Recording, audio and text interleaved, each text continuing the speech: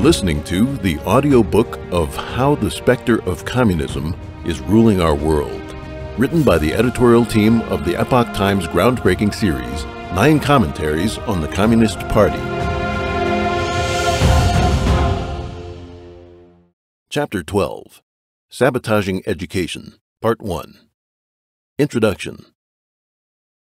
Education plays an important role in fostering individual well-being and self-fulfillment, maintaining social stability, and securing the future of a nation. No great civilization in the history of humanity has taken education lightly. The object of education is to maintain humanity's moral standards and preserve its divinely bestowed culture. It is the means by which knowledge and craftsmanship are imparted and people socialized.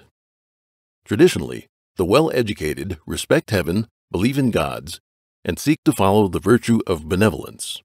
They possess extensive knowledge of traditional culture, as well as mastery over one or more trades. Dedicated to their vocations, they believe in treating others with kindness. They serve as the pillars of society, national elites, and the guardians of civilization. Their extraordinary character and behavior earn divine favor and blessings. To destroy humanity, the communist specter aims to sever the connections between man and gods. Ruining traditional education is an indispensable step. Thus, communism adopted different strategies to attack and undermine education in both the East and the West. In Eastern countries that are home to deeply seated cultural traditions, deception alone is insufficient to dupe an entire people. Communism systematically slaughtered traditional elites so as to stop the bearers of culture from imparting their heritage to the next generation. Simultaneously, it bombarded the rest of the population with incessant propaganda. The history and roots of Western culture are comparatively simple, giving communism fertile ground for covertly contaminating society by subverting and sabotaging Western education. In fact, the corruption of youth in the West is much more severe when compared with that in China. During the 2016 U.S. presidential election, the mainstream media's long-standing vilification of conservative candidates, coupled with misleading polls conducted prior to the vote, left many in shock, particularly young college students, once the actual result of the election was announced. Following Donald Trump's victory, a ridiculous phenomenon appeared in universities around the United States.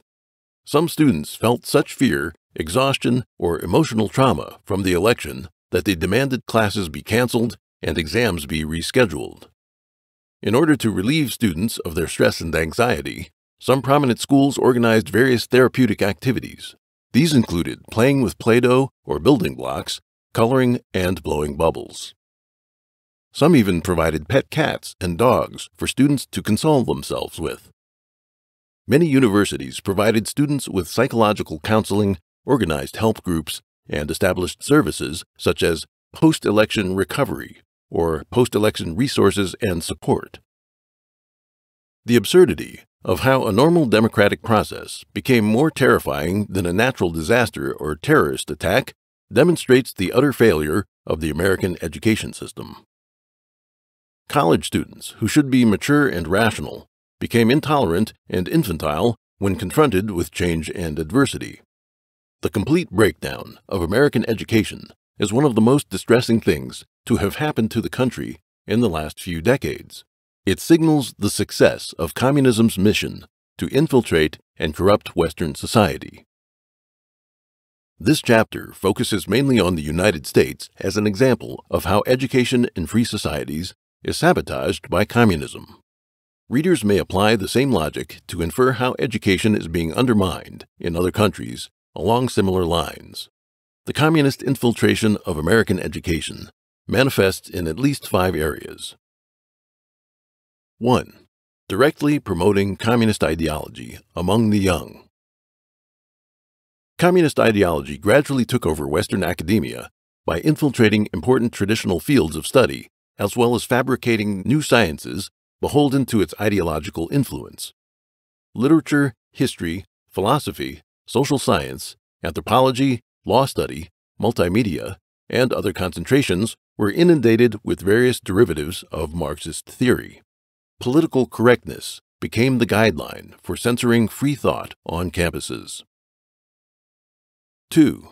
Reducing the young generation's exposure to traditional culture. Traditional culture, orthodox thought, genuine history, and classical literature are slandered and marginalized in many different ways.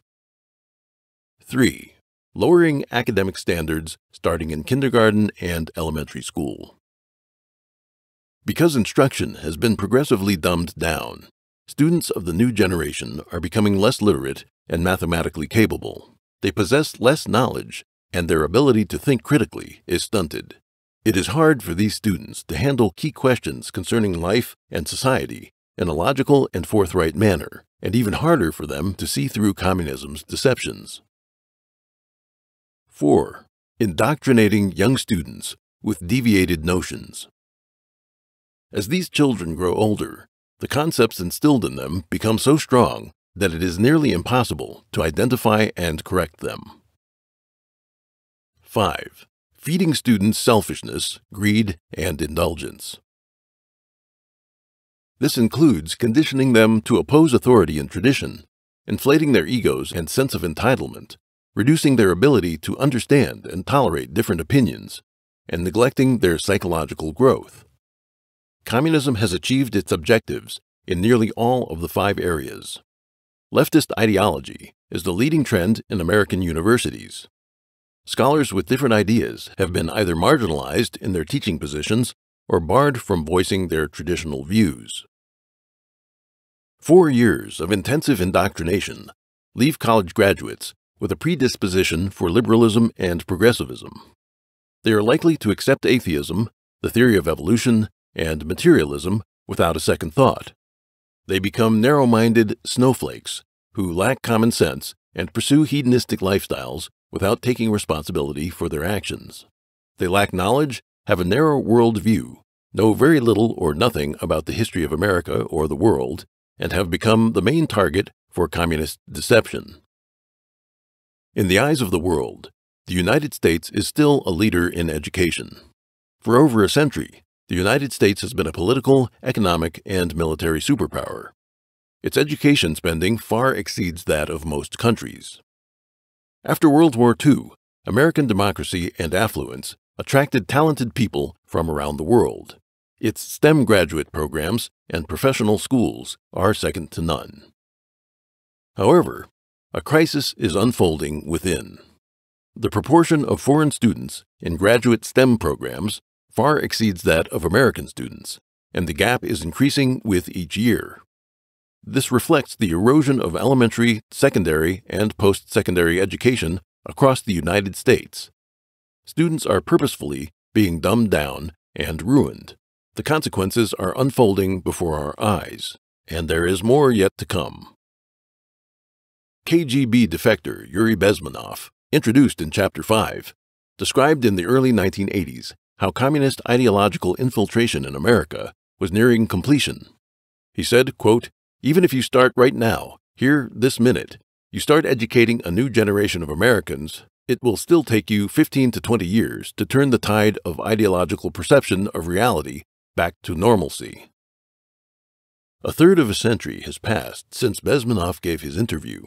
During this period, even as we witnessed the downfall of the Soviet Union and other socialist regimes in Eastern Europe, communism's infiltration and subversion in the West didn't stop at all. Communist elements in the West set their sights on education as a primary target. They took over the institution at all tiers, promoting their own twisted theories on education, pedagogy, and parenting. It should be emphasized that nearly all people in the world, especially those who attended college after the 1960s, have been exposed to communist influences. The humanities and social sciences are the most affected. Only a few individuals set out to intentionally promote communist ideology, but the majority of people in these fields have been unknowingly indoctrinated. Here we expose communism's aims so that people can identify and distance themselves from them. 1. The specter of communism in Western universities. A. The severe leftist slant of university faculties. One of the most important causes of students' embrace of socialist or communist ideology, or being influenced by radical ideologies such as feminism and environmentalism, which we will discuss later in this book, is the fact that a large proportion of staff in American universities leans to the left.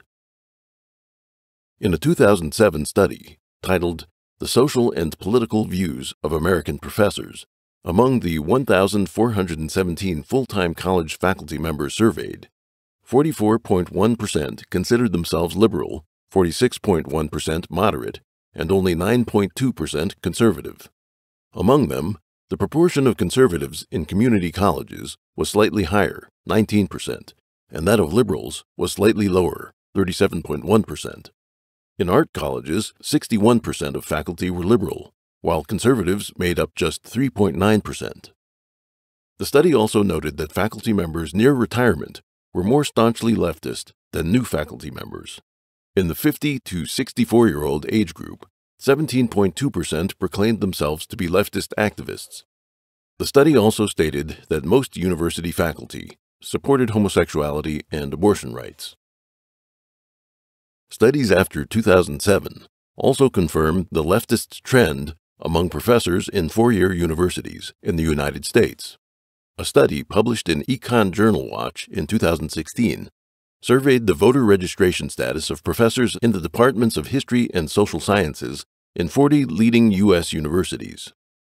Among 7,243 professors surveyed, there were 3,623 Democrats and 314 Republicans, or a ratio of 11.5 to 1. Among the 5 departments surveyed, the Department of History was the most uneven, with a 35 to 1 ratio. Contrast this with a similar survey from 1968. Among history professors at the time, the ratio of Democrats to Republicans was 2.7 to 1. Another survey for four-year university faculty in 2016 found that the political inclination of the faculty was uneven, especially in New England. Based on 2014 data, the survey found that the ratio of liberal to conservative professors in colleges and universities nationwide was 6 to 1. In New England, this ratio was 28 to 1. A 2016 study by the Pew Research Center found that 31% of the people who had studied in graduate schools held liberal views. 23% tended to be liberal, only 10% held conservative views, and 17% tended to be conservative. The study found that since 1994, the people who had received graduate-level education had increased significantly in holding liberal views.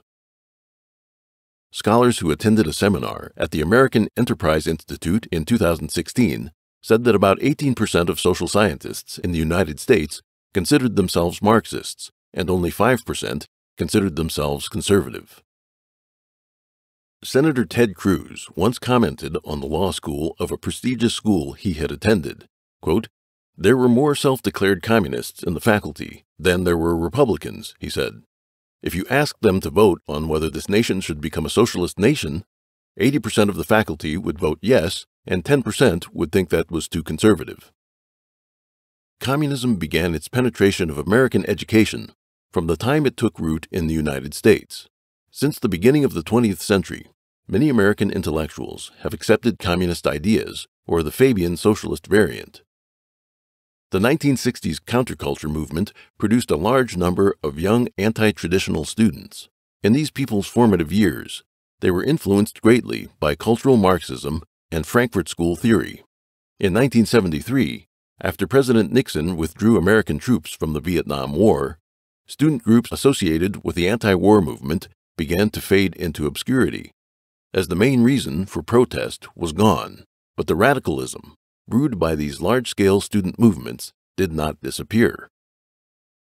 Radical students went on to pursue graduate studies in the social and cultural fields, in journalism, literature, philosophy, sociology, education, cultural studies, and the like.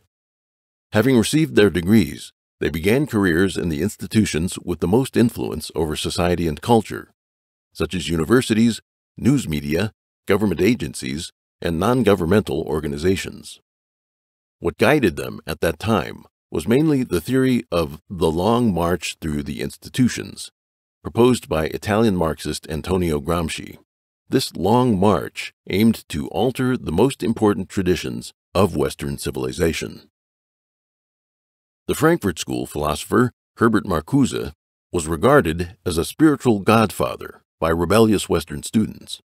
In 1974, he asserted that the New Left did not die, and said, quote, "and it will resurrect in the universities."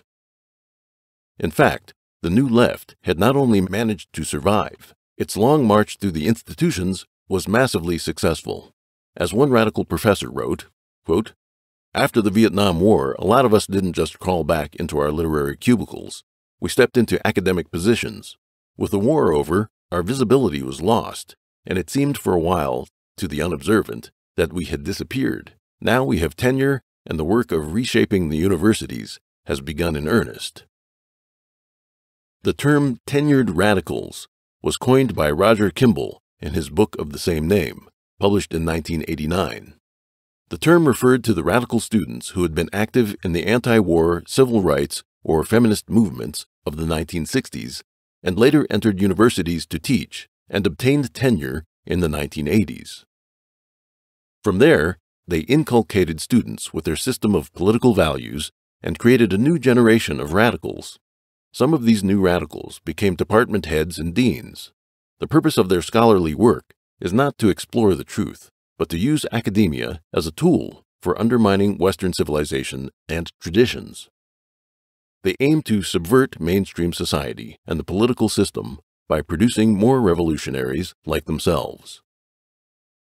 Once tenured, professors can participate in various committees and have considerable say in recruiting new faculty members, setting academic standards, selecting topics for graduate theses, and determining the direction of research.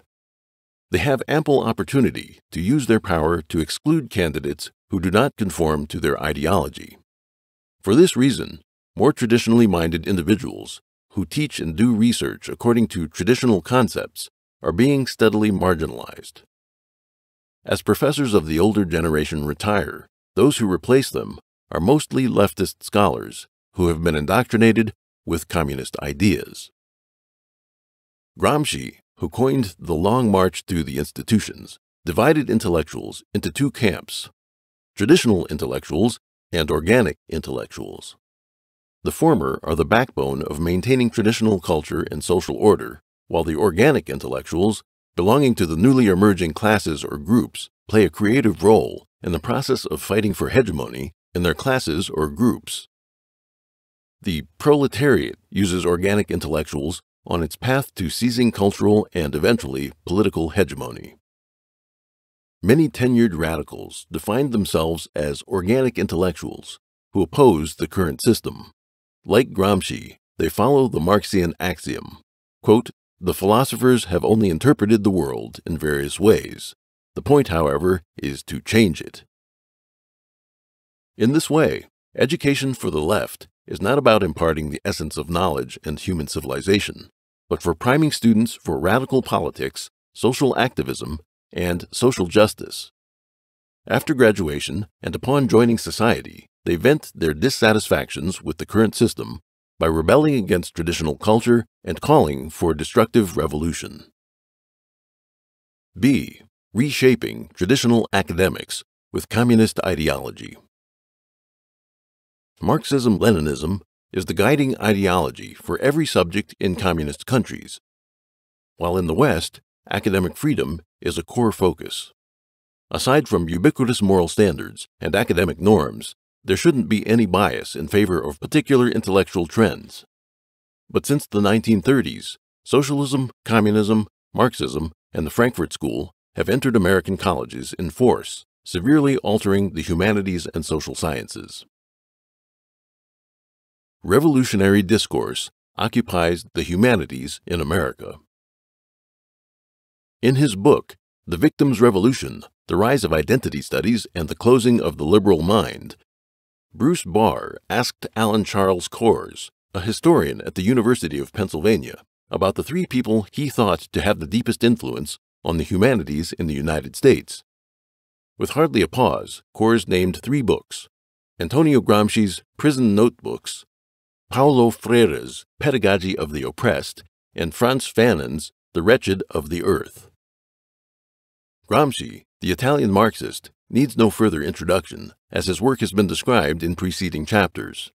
Freire, a Brazilian educational theorist, adored Lenin, Mao, Castro, and Che Guevara. His Pedagogy of the Oppressed, published in 1968 and reprinted in English 2 years later, became part of the mandatory reading for academic institutes in the United States.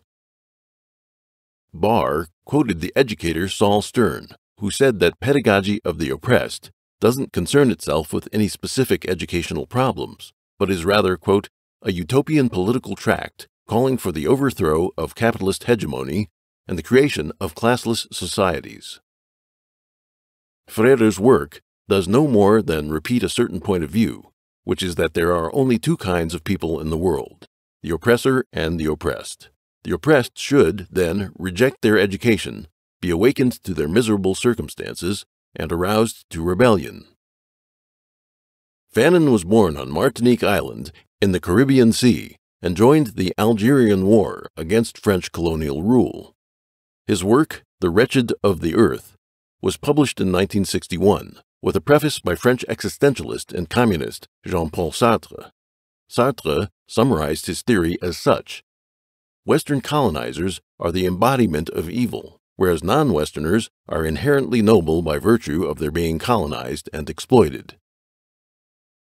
Fanon called on people in the colonies to revolt against the colonial ruling class, using violence as their rallying point.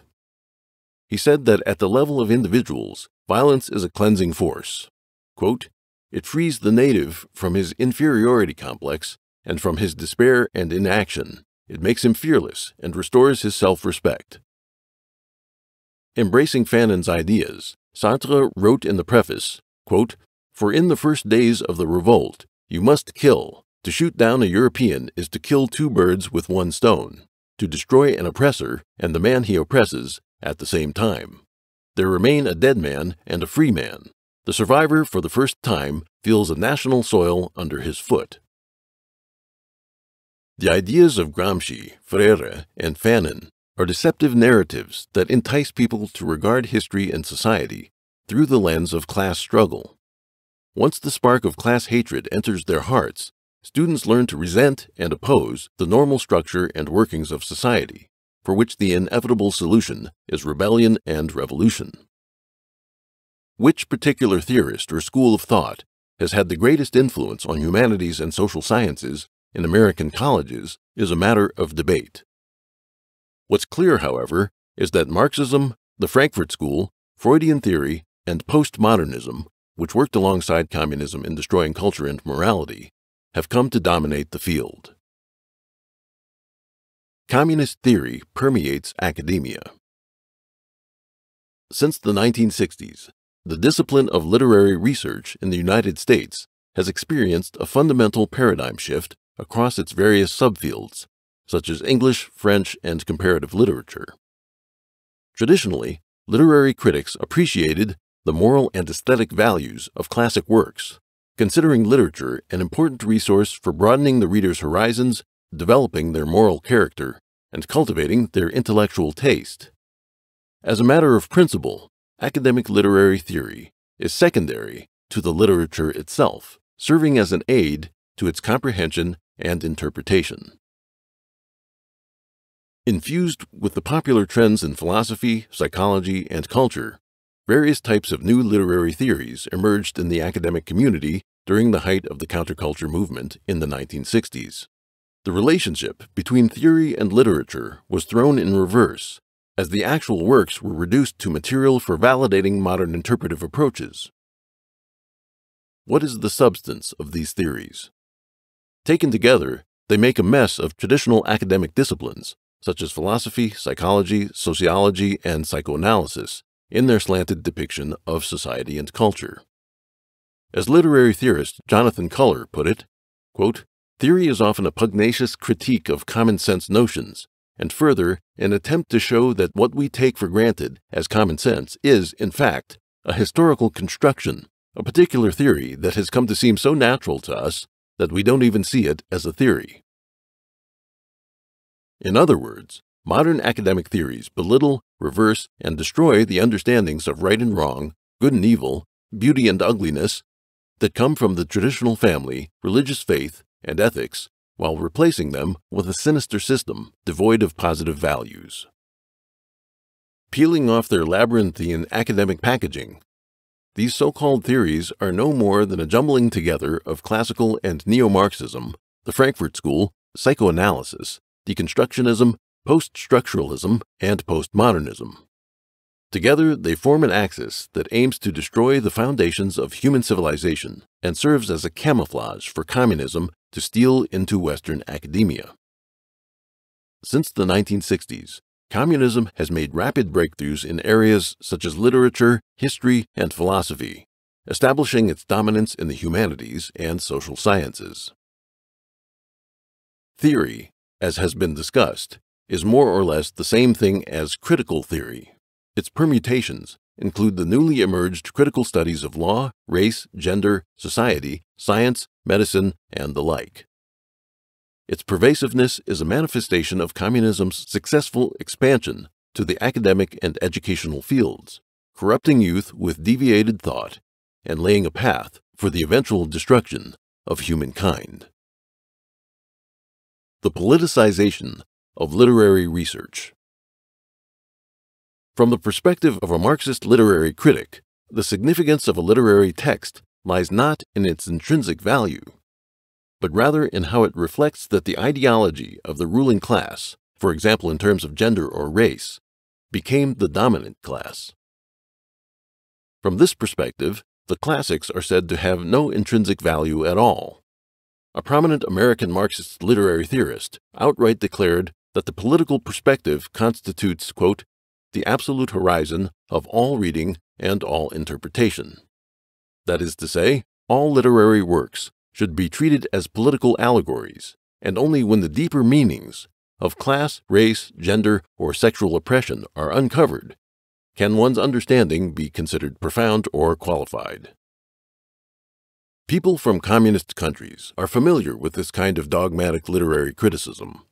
Chinese Communist leader Mao Zedong evaluated A Dream of Red Mansions, one of the four great Chinese classics, as the following, quote, 4 families, fierce class struggle, and a few dozens of human lives. In communist countries, literary discourse is not always confined to civilized and sophisticated debates of the ivory tower. It can sometimes morph into the impetus for bloody struggle. In response to Mao Zedong's call to learn from the honest and upright Ming Dynasty official Hai Reid, historian Wu Han penned the stage drama Hai Reid Dismissed from Office. On November 10, 1965, Shanghai's Wenhui News published a critical review of the play. The review was authored by Yao Wenyuan and jointly planned by Mao's fourth wife, Jiang Qing, and radical theorist Zhang Chunqiao. It claimed that Hai Reid, dismissed from office, was an allusion to Peng Dehuai, a People's Liberation Army general who was purged for his opposition to the 3 red flags, the Communist Party's 3 policies of the General Line for Socialist Construction, the Great Leap Forward, and the People's Communes. The 3 policies led to the Great Chinese Famine. The criticism of Hai Reid, dismissed from office, became the fuse that set off the decade-long brutality of the Cultural Revolution. The Chinese Communists' crude approach to interpreting all literary works in terms of class struggle can be contrasted with the much subtler literary criticism found in Western colleges over the last few decades. Western neo-Marxist literary criticism is like a virus that becomes stronger and more deadly through endless mutation.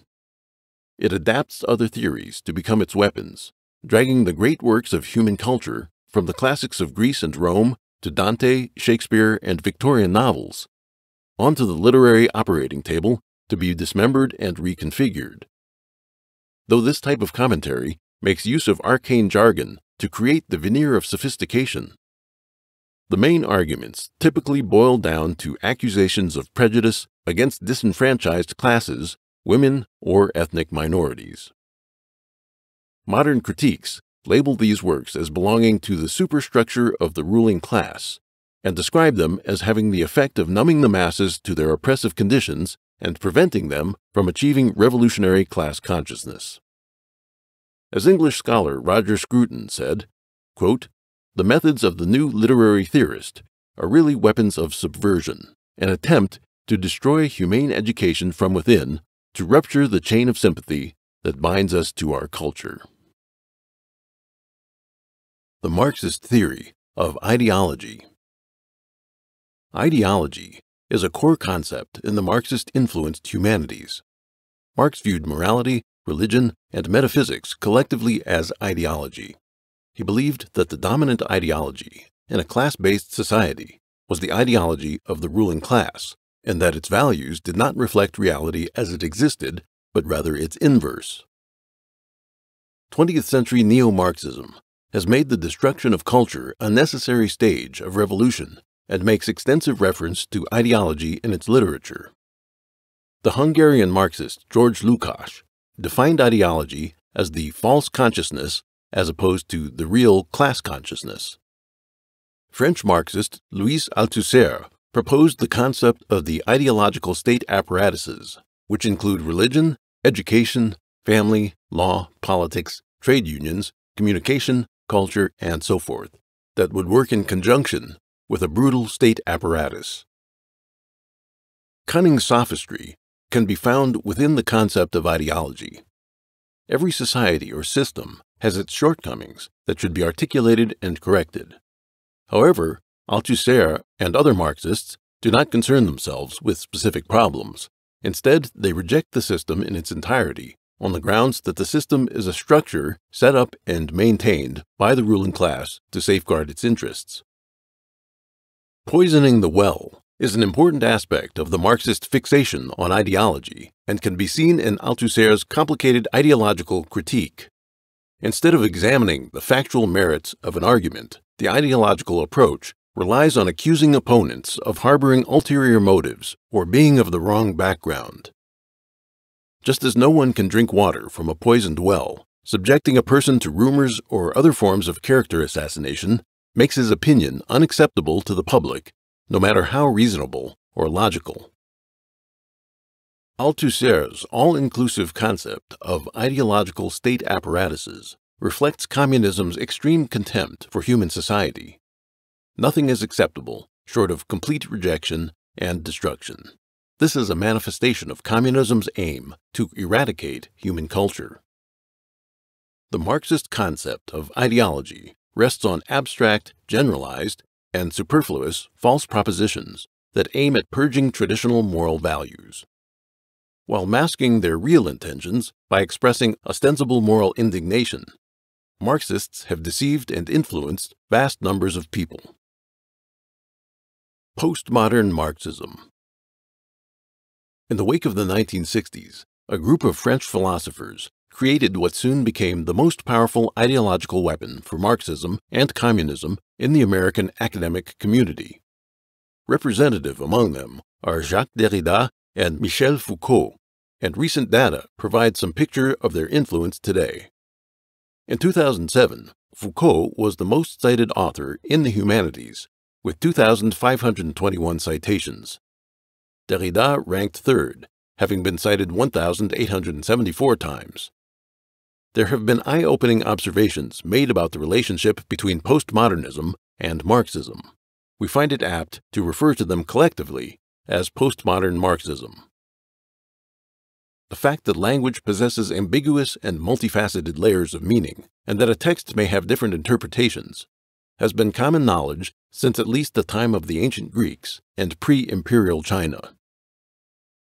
Derrida's theory of deconstruction is an elaborate deception that combines atheism and relativism and works by exaggerating the ambiguity of language to break down texts, even in which the meaning is clear and well-defined. Unlike conventional atheism, Derrida expressed his views in the language of philosophers. As a result, his viewpoints are not only destructive to the idea of God, but also to the concepts of rationality, authority, and meaning as associated with traditional beliefs, as theorists aligned with Derrida carry out their deconstruction of these terms. Having deceived many people with its veneer of intellectual depth, deconstructionist theory went rampant throughout the humanities and took its place as one of communism's most potent tools for destroying faith, tradition, and culture. Michel Foucault once joined the French Communist Party. The essence of his theory revolves around the notion that there is no truth, only power. Since power monopolizes the right to interpret truth, anything that purports truth is hypocritical and untrustworthy. In his book, Discipline and Punish, Foucault asked the following question: Is it surprising that prisons resemble factories, schools, barracks, hospitals, which all resemble prisons? In equating the indispensable institutions of society with prisons, and calling on people to overthrow these prisons, Foucault lays bare the antisocial nature of his theory. Armed with the weapons of deconstruction, Foucault's theory, and other critical theories, scholars have stigmatized tradition and morality by relativizing everything. They thrive on axioms like, quote, all interpretation is misinterpretation. Quote, there is no truth, only interpretations. Or, quote, there are no facts, only interpretations. They have relativized the understanding of basic concepts such as truth, kindness, beauty, justice, and so on, and then discarded them as trash. Young students entering the faculties of liberal arts dare not question the authority of their instructors.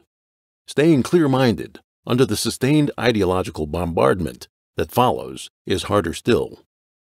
Once geared to the study of postmodern Marxist theory, it is difficult to get them to think in any other way. This is a major means by which communist ideology has been able to run amok in the humanities and social sciences. C. Using new academic fields for ideological infiltration. In a healthy society, women's studies or research on different races reflects the prosperity of the academic community. But following the 1960s counterculture movement, some radicals made use of these new disciplines to spread their left-leaning ideas in universities and research institutes. For example, some scholars believe that the establishment of departments dedicated to African American studies is not so much because of an inherent demand for such an academic division, but rather the result of political blackmail. In 1968, a student strike forced San Francisco State College to shut down. Under pressure from the Black Student Union, the college established the Africana Studies Department, the first of its kind in the United States. The department was envisioned primarily as a means of encouraging black students, and with it arose a unique African American science. The achievements of black scientists were brought to the forefront, and class materials were changed to include more mentions of African Americans. Mathematics, literature, history, philosophy, and other subjects underwent similar modifications. In October 1968, 20 members of the Black Student Union caused another campus shutdown at the University of California, Santa Barbara, when they occupied the school's computer center. A year later, the school established the Department of Black Studies and the Black Research Center. In April 1969, more than 100 black students at Cornell University occupied the school's administrative building, waving shotguns and ammo packs to demand the establishment of a black research department staffed solely by blacks. When a teacher came forward to stop them, a student leader threatened that Cornell University had 3 hours to live. Cornell University eventually conceded to the black students and established the third black research department in the United States. Shelby Steele, who later became a senior researcher at the Hoover Institution at Stanford University, was once a proponent for the establishment of black research departments at universities. He said that the university leaders had such a strong sense of white guilt that they would agree to any request from the representatives of black student unions. At the same time, women's studies, Latin American studies, gay studies, and so forth were introduced to American universities and are now ubiquitous. The basic premise of women's studies is that sex differences are not the result of biological differences, but rather are social constructs. Alleging that women have long been suppressed by men and patriarchy, the area of women's studies has a mission to trigger female social consciousness, bringing overall social change and revolution according to this perspective. A feminist professor at the University of California, Santa Cruz, grew up in a famous communist family. She proudly displayed her credentials as a communist and a lesbian activist. Since the 1980s, she has been teaching feminism and regarded her sexual orientation as a kind of lifestyle to arouse political consciousness. Her inspiration for becoming a professor was a fellow communist who told her it was her mission to do so. In a public statement, she said that, quote, "Teaching became a form of political activism for me." She founded the Department of Feminist Studies at the University of California, Santa Cruz. In one of her syllabi, she wrote that female homosexuality is the highest form of feminism. The University of Missouri has designed its courses to prime students to see the issues of feminism, literature, gender, and peace from the position of the left. For example, a course called Outlaw Gender sees the sexes as, quote, artificial categories produced by a particular culture, rather than being naturally produced. Only one viewpoint was instilled in students: the narrative of gender-based oppression and discrimination against multiple gender identities. As discussed in Chapter 5, the anti-war movement in the Western world following World War II was heavily influenced by communist infiltrators. In recent decades, a new subject, peace studies, has emerged in American universities. Scholars David Horowitz and Jacob Laxon studied more than 250 organizations that had some connection to the new academic field. They concluded that these organizations were political, not academic, in nature, and their aim was to recruit students to the anti-war left. Citing the popular textbook, Peace and Conflict Studies, Horowitz and Laxon laid out the ideological motivations of the field. The textbook used Marxist arguments to explain the problems of poverty and starvation. The author condemned landowners and agricultural merchants, claiming that their greed led to the starvation of hundreds of millions of people. Though the point is ostensibly against violence, there is one form of violence that the author does not oppose, and in fact praises: violence committed in the course of proletarian revolution. A passage from Peace and Conflict Studies says the following, quote, "While Cuba is far from an earthly paradise, and certain individual rights and civil liberties are not yet widely practiced, the case of Cuba indicates that violent revolutions can sometimes result in generally improving living conditions for many people." The book makes no mention of Fidel Castro's dictatorship or the catastrophic results of the Cuban Revolution. Since it was written after 9/11, Peace and Conflict Studies also touched on problems of terrorism. Surprisingly, its authors seem to have so much sympathy for the terrorists that the term terrorist was put in quotation marks. They defended their stance by saying, quote, "Placing terrorist in quotation marks may be jarring for some readers who consider the designation self-evident. We do so, however, not to minimize the horror of such acts, but to emphasize the value of qualifying righteous indignation by the recognition that often one person's terrorist is another person's freedom fighter." Academia should be objective and avoid harboring political agendas. These new academic fields have adopted an ideological stand. Professors of women's studies must embrace feminism, while professors involved in studies of blacks must believe that the political, economic, and cultural hardships of African Americans result from discrimination by whites. Their existence is not to explore the truth, but to promote an ideological narrative. These new subjects are byproducts of the American Cultural Revolution. Having been established in universities, they have expanded by demanding more budgets and recruiting more students, who further strengthen these subjects. These new fields are already deeply ingrained in academia.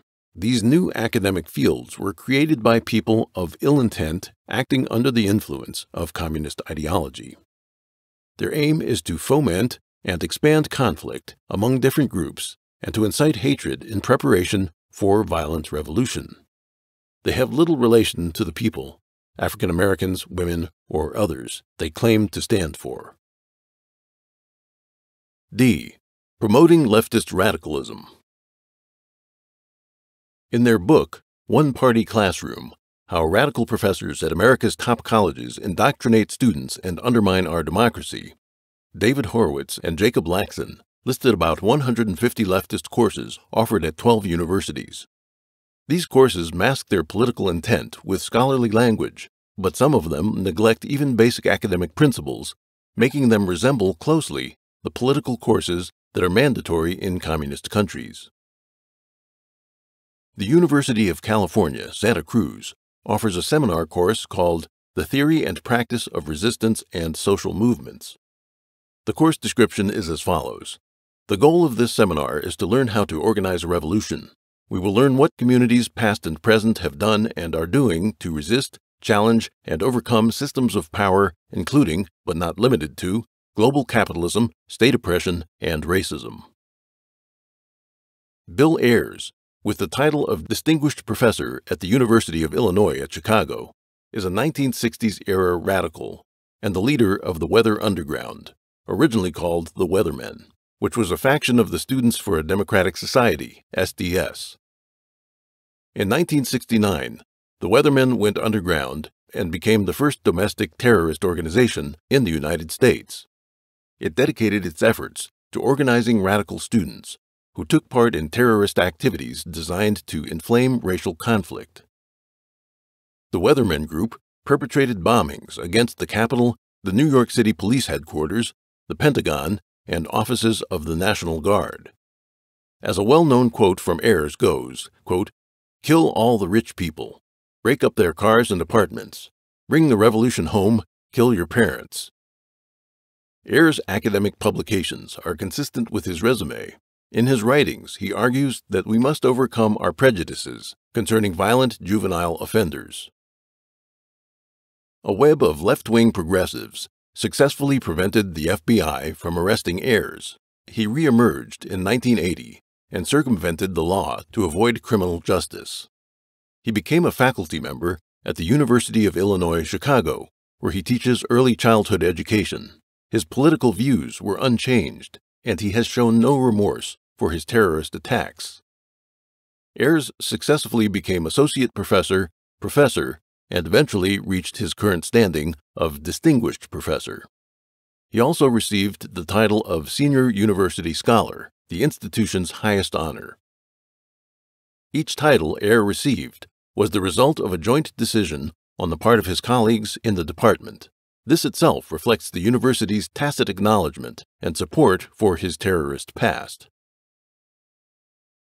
E. Denying America's Great Traditions.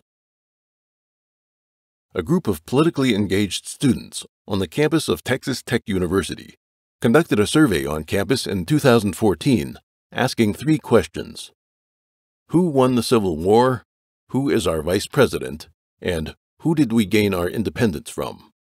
Many students had no idea what the answers were, though they should be common knowledge.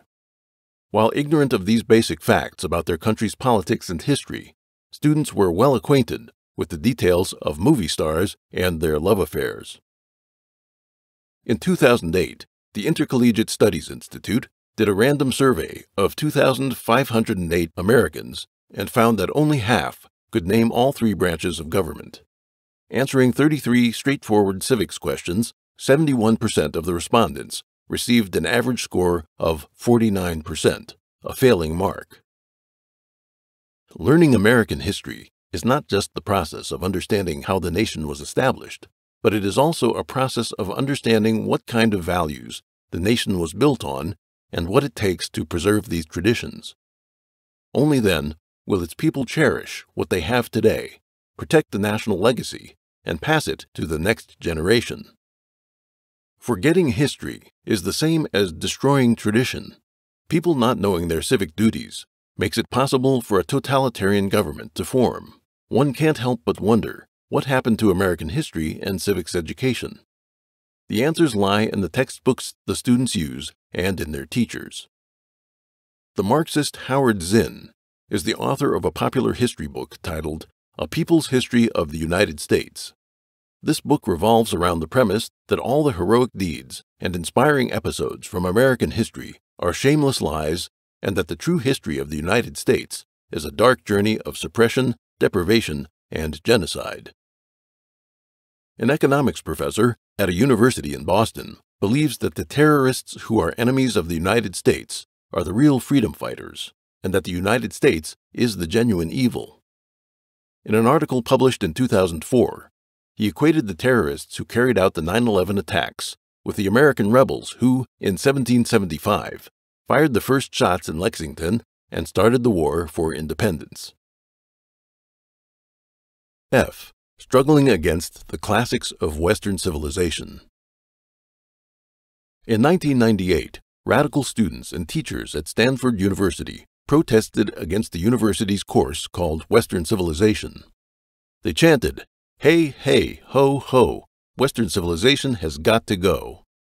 Stanford conceded to the protesters' demands and replaced Western civilization with a course called Cultures, Ideas, Values, with obvious multicultural characteristics.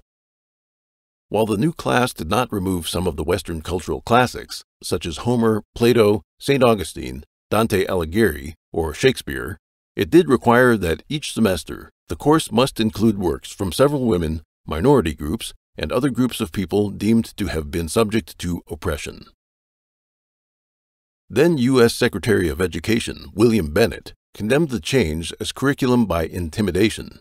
Despite this, many prominent universities did the same, and lesser colleges followed suit so as not to be left behind. In a few years, liberal arts education in American universities experienced a great transformation. In his book, Illiberal Education, conservative thinker Dinesh D'Souza used the book I, Rigoberta Menchú, an Indian Woman in Guatemala, to explain the ideological direction of Stanford University's new CIV course. This book delves into the life experiences of a young American Indian woman, Menchú Rigoberta, from Guatemala. After the senseless murder of her parents in a massacre, she determined to set on the path of revolt, in the course of which she became increasingly radicalized. Rigoberta came to identify with the American Indian movement in South America to fight for their right of self-determination while opposing the Europeanized Latino culture. She first became a feminist, then a socialist, and in the end became a Marxist. Near the end of her book, she started to participate in the Assembly of the Popular Front in Paris to discuss topics such as bourgeois teenagers and Molotov cocktails. One chapter in the book is titled Rigoberta Renounces Marriage and Motherhood. The politically correct drive to expel the classics from American universities has led to various deleterious results, some of which we describe below. First, writing of low quality with shallow content that contains revolutionary narratives or can pass as victims literature displaces classic works with their everlasting profundity. Second, making comparisons between these types of literature and the classics seemingly gives them a place among the classics and greatly increases their influence on students' minds. Placing the classics on the same level as these average works trivializes and relativizes the classics. Third, the guiding themes behind the classics are now interpreted using critical theory, cultural studies, identity politics, and political correctness. Scholars enthusiastically research the hidden racism and sexism in Shakespeare's plays, the homosexual trends among the characters, and so on, distorting and insulting classic works. Fourth, students inculcated with this kind of mental attitude find the noble characters, great accomplishments, and moral lessons depicted in the classics hard to believe, and instead develop the instinct of seeing them in a negative and cynical light.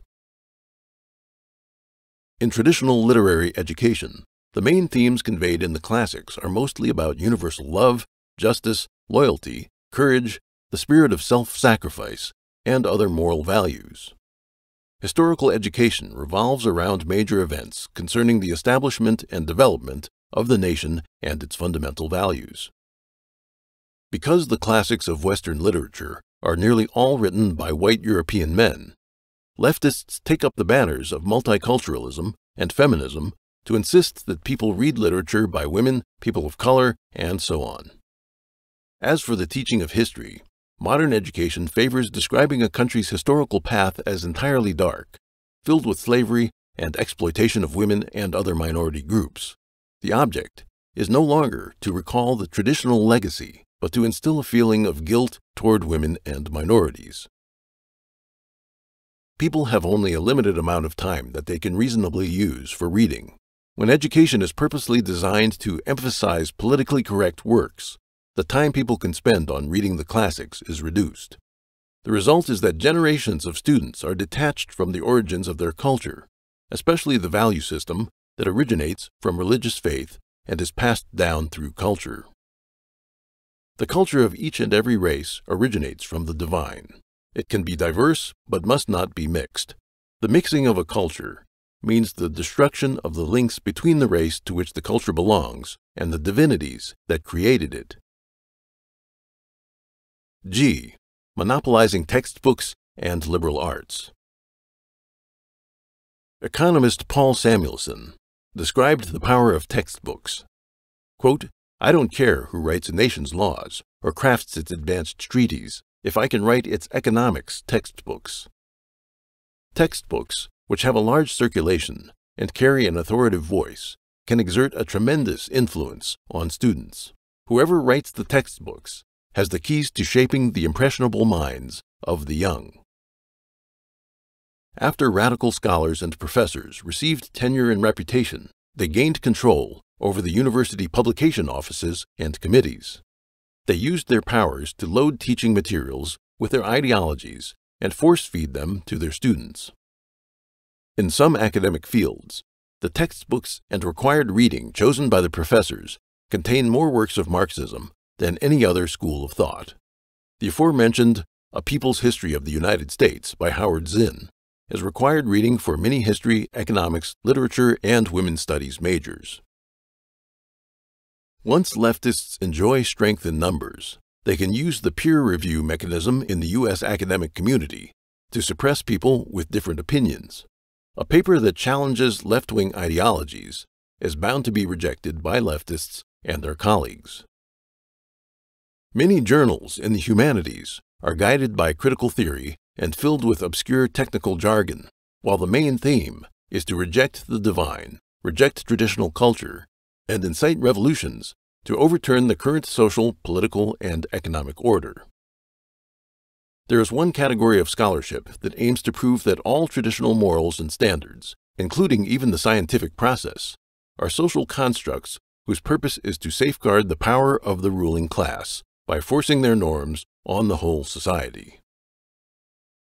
In 1996, New York University physics professor Alan Sokal published a paper in Social Text, Duke University's Cultural Studies Journal.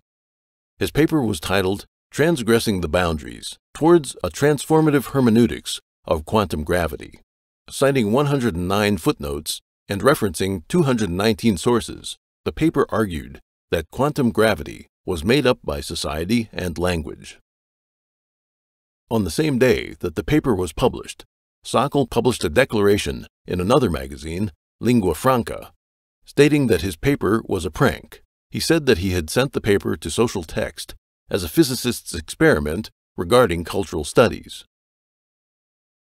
During an interview with the radio program All Things Considered, Sokal said he found inspiration in the 1994 book Higher Superstition. The book's author said that some publications in the humanities will publish anything so long as it contains the proper leftist thought and quotes well-known leftist thinkers. Sokal tested this by filling his paper with leftist ideologies, pointless citations, and complete nonsense. Sokal later wrote, quote, "The results of my little experiment demonstrate, at the very least, that some fashionable sectors of the American academic left have been getting intellectually lazy. The editors of Social Text liked my article because they liked its conclusion, that the content and methodology of postmodern science provide powerful intellectual support for the progressive political project. They apparently felt no need to analyze the quality of the evidence, the cogency of the arguments, or even the relevance of the arguments to the purported conclusion.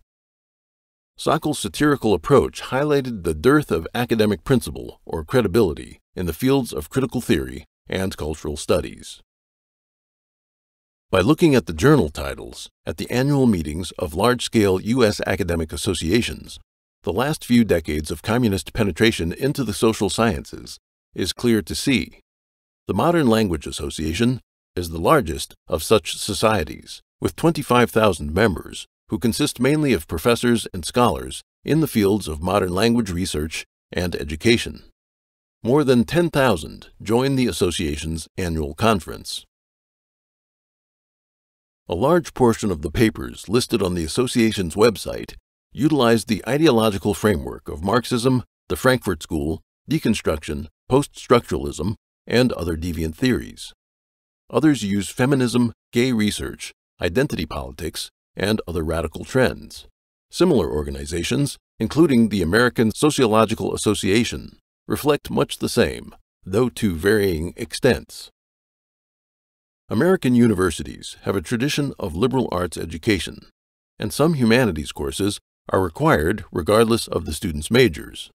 Today, required courses are mostly taught by professors in the areas of literature, history, philosophy, and social sciences.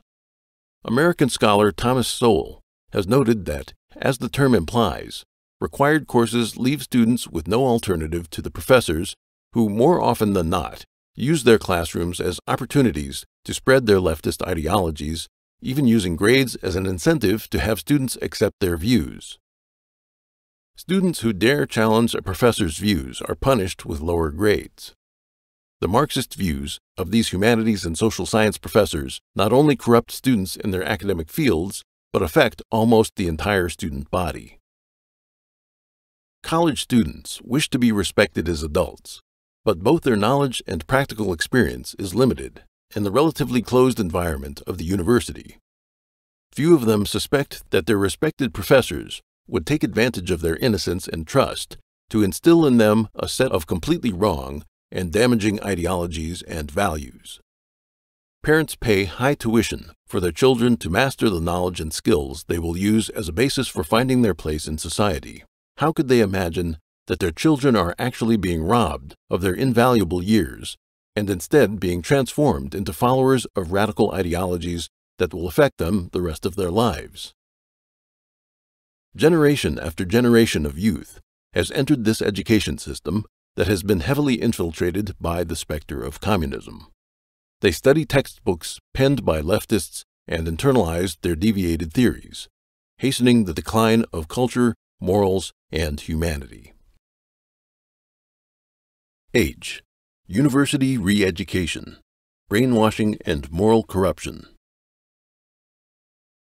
With the growth of Marxist ideology throughout universities, campus policy since the 1980s has increasingly focused on preventing, quote, offensive remarks, especially when it comes to offending women or ethnic minorities.